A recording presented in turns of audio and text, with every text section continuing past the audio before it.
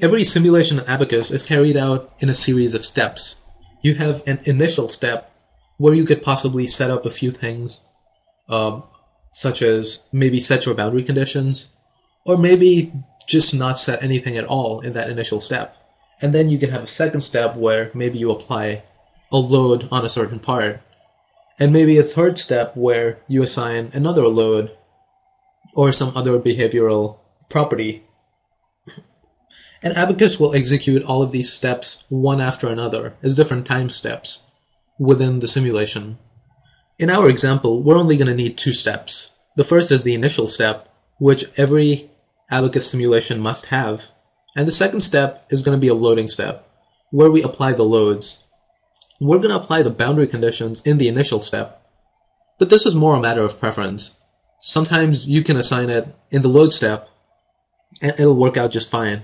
But other times you have more complex simulations where you want to make sure you're applying different boundary conditions at different stages of the simulation. And in that case, you want to think about where you're applying loads and boundary conditions, which steps, and create the steps accordingly. But you'll understand that better as you get deeper into Abaqus and more familiar with the whole environment.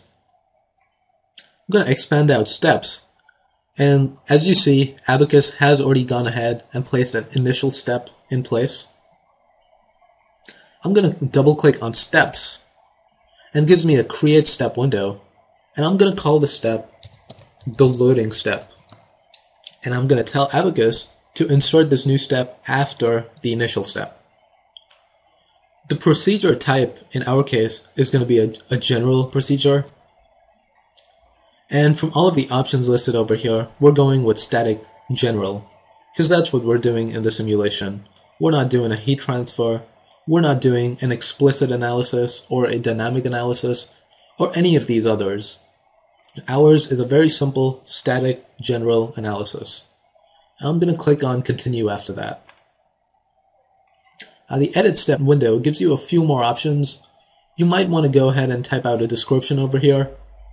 You do fill out the description field in larger, more complex simulations just to keep track of what you're doing. So when you come back here later, you can read that, and it'll hopefully make more sense if you've forgotten what you were thinking at the time.